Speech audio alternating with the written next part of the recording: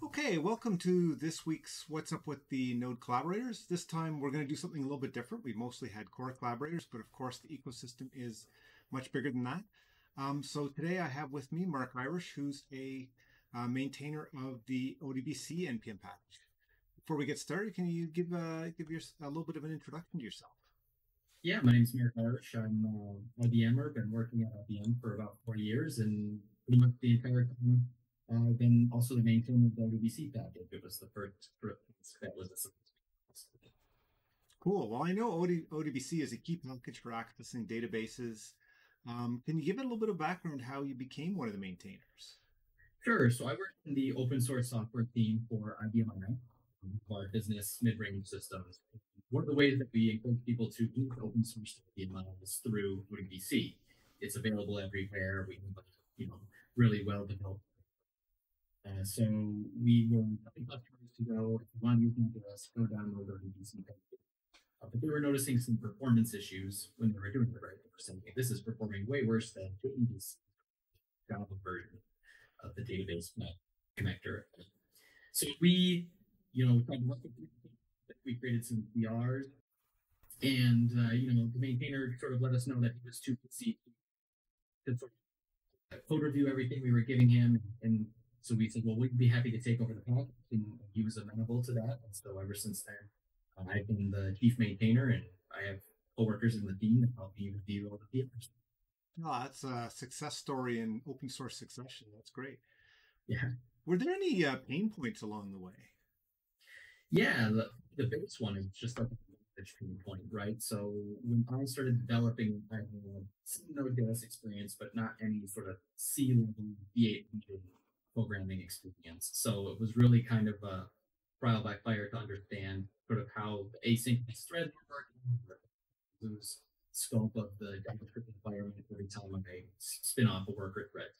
So that was kind of confusing. I remember weeks at a time where I was so I can create like a JavaScript string in this context. So, but once it sort of clicked, it became a lot easier.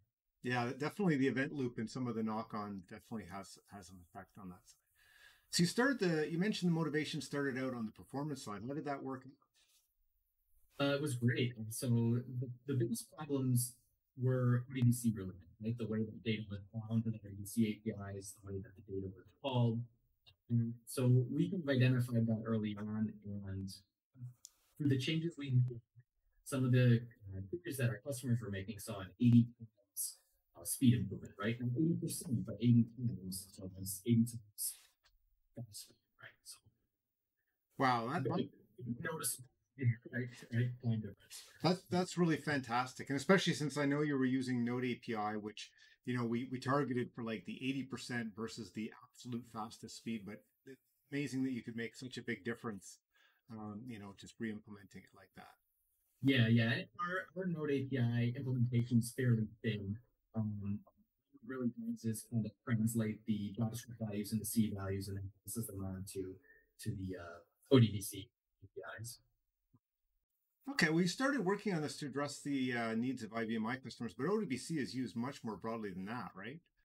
Yeah. So we have all sorts of people that use it. There are people that use it to connect to Microsoft SQL Server. There's people that can all sorts of AWS database instances in the cloud. People that use it to Excel files and Microsoft instances, right? So running the gamut from I don't know what you want to call it, small-time database data connections to these big enterprise-ready databases. So it can be challenging because people have issues, right? They're like, oh, this doesn't work with Sybase version, whatever. And I can have access to a Sybase, database. So I'm picking for more clarification what the problem is and Yeah, I know. I mean, I've heard of odbc for like it's got to be 20 years going on, so I know it's been used quite a lot.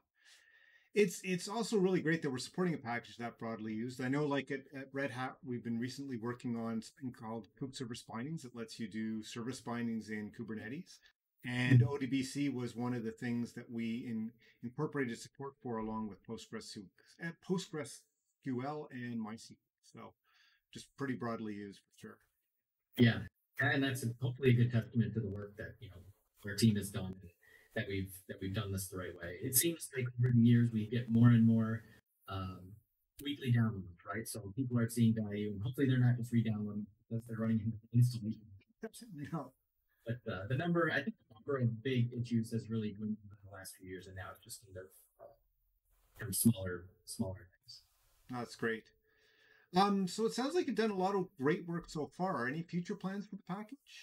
Oh, I have so many plans, things that if I had unlimited time, I would implement. I would really love to do a full rewrite with the Node API to C level. Right now, it's written Node add-on API to C++ level.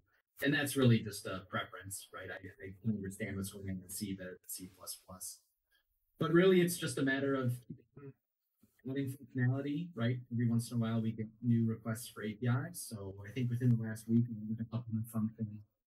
And then just staying on top of those issues, right? Which is the hardest part for any open source. Definitely. Well, I think that's all the time we have for this time. Thanks for coming to talk to us, and thanks to all the viewers, and we hope to see you next time. Thanks, Michael.